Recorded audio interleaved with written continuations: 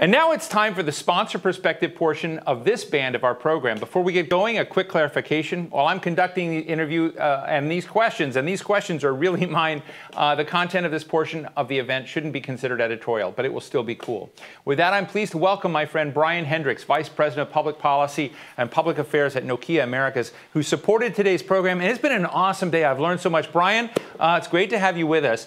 Look, one of the things that's been haunting me today as I listen to the conversations is if you kind of created a map of America and you kind of covered who had access to connectivity and thus to education and to Sal Khan's Khan Academy, it wouldn't all be one color. You'd have these big blops here and there. You'd have them certain cities, you'd have them in rural areas, you'd have certain areas that weren't communicated. You've been at this a long time. What do we need to do to succeed that we're not doing now? Well, first of all, thank you for having me again. It's always a pleasure to be here. I've learned a lot through the programming today. You've actually touched on one of the key points that I mentioned in our last conversation about deficiencies that we have in the information that's available to policymakers to deal with the broadband connectivity challenge. One of which is I'm not even sure we could construct an accurate map to facilitate what you were just describing, because the process that we use to develop that through the FCC needs to be updated significantly. But I think one of the other things that we've been talking about is developing a digital connectivity commission, something that can actually take place outside of traditional Washington environment, more like the 9/11 Commission, other kinds of commissions that have been put together to really do an in-depth study on exactly what's going on out there, because we still have a paucity of information about adoption patterns, why people adopt, why they don't, what limits they face. Is it financial? Is it device? Is it network availability related? So we need better information. But we also are in a really interesting time right now with the pandemic going on. There's some very interesting things going on. School districts, several of whom have been represented here today in your programming, but many others that we're dealing with, actually have great information, it turns out, in a lot of cases about the percentage of their students that have access to broadband and those that do not, those who have devices, those who do not. And they're doing some pretty innovative things right now, which have some lessons that we could probably derive from that. So the purpose of that kind of commission would be really to just collect this information into and distill it into recommendations that policymakers could deal with. I think the top line argument that I'd make is that while Washington, in my judgment, can fund it and can facilitate discussion about it, it can't fix this problem. We've spent a lot of money, over $25 billion over the last 5 years, for pretty marginal returns in terms of value.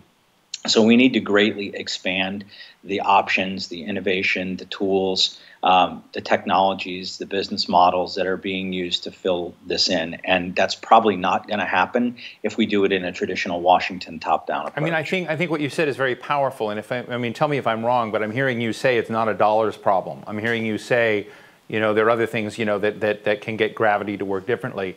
And one of the things I've, touched on with FCC Commissioner Rosenworcel and some others this morning is, I'm familiar with some non-urban areas that struggle with this issue. They struggle within trying to put in their own municipal networks because they don't have carriers that are going out there. Are there ways in which we can get new partnerships, or we can at least get municipal networks, the authorities and the ability to operate in certain places so that they can help deliver? Because I know in Eastern Shore of Maryland, it's a tough thing. There's a fight between carriers. Is that an issue that you think matters? Yes, I think the issue matters. I think the facts are really critically important as well. And when I talk about how Washington has limited the options solution set, municipal broadband comes up frequently. The sort of currency of the realm in terms of argument to policymakers is that these are white elephants. They're a giant waste of money. Nokia currently has 29 municipal broadband partners around the country. Each and every one of them is profitable. So we've demonstrated that doesn't necessarily have to be the case. There are just certain things that you need in order to make a solution like that work, including a really good business plan for monetization and modernization of the network moving forward. But the good news here is that technology is a great catalyst for change, particularly with the arrival of 5G and what is capable there.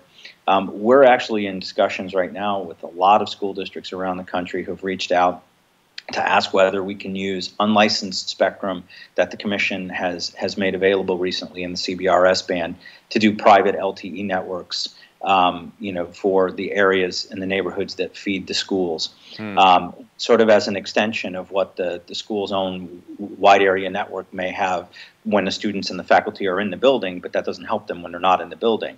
But if you have the ability to utilize unlicensed spectrum, you might actually, in some places, be able to create private networks that are capable of filling this need. That will not, however, be the case every place. Right. So that's what I mean when I say that you really have to take a look at all the different technologies available: satellite, fiber, wireless. All of these things have to be taken into account. And unfortunately, when we do this traditionally through the Washington approach, you end up getting the solution set constrained. Lobbying for particular business plans or particular technologies means we end up making issues like how fast broadband has to be called broadband. That becomes the hill we die on at the FCC, not how do we actually make sure that you've got connectivity out in communities. Well, I want to finish on that point with you. Is sometimes I think it's useful to have a North Star, an anchor in a discussion to look at, and I'm wondering whether it is trying to figure out how we approach, the mother sitting in a car near a Starbucks or a McDonald's with 3 kids trying to take advantage of, connectivity and Wi-Fi there, whether that's, part of what we're trying to sort of solve in this, as opposed to the parochial stakeholder interests of any business or something. And I'm wondering, could you just spend just a minute, just give us a quick picture of how the Digital Connectivity Commission might address that person and her struggles? Well, I think you're starting with, you define the problems you're trying to solve first, right? That's what the 9/11 Commission did. We had very, very specific failures that were observed, right? There were people passing notes across rubble piles because they didn't have, a common communications platform. And thus, one of the recommendations born out of all of that analysis and expert testimony from first responders, from communications providers, was that you needed to have a separate communications common platform for first responders, and now we have FirstNet as a result of that. So I think that you start by defining what are the failures out there, right? Some of it is network availability. They're just places that are either not covered today or where the business case is very difficult to square.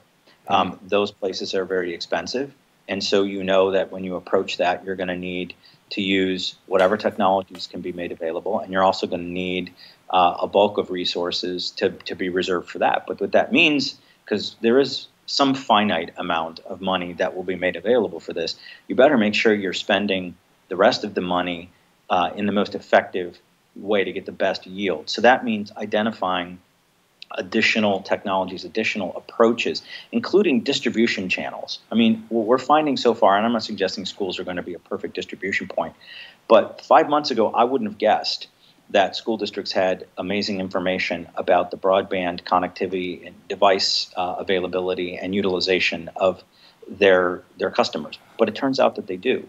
It turns out we don't really have that information at the federal level. So providing a process where that kind of information can be brought together, directed at specific problems, that's going to translate to specific recommendations. And there'll be recommendations for rural areas, tribal areas, the unserved urban core, the underserved urban core. It may be different technology mixes, different programs, and different approaches. But, if we start this with a rulemaking at the FCC with lots of comments from vested business interests, you throttle down the solution set to the same things that we've tried for the last 10 to 15 years with very modest results. And that's just a recipe for failure. Well, Brian Hendricks, Vice President of Policy and Public Affairs at Nokia Americas. I always learn from these sessions. We'll have to do it more often. Thank you so much for joining us and sharing your thoughts today. Thanks, Steve.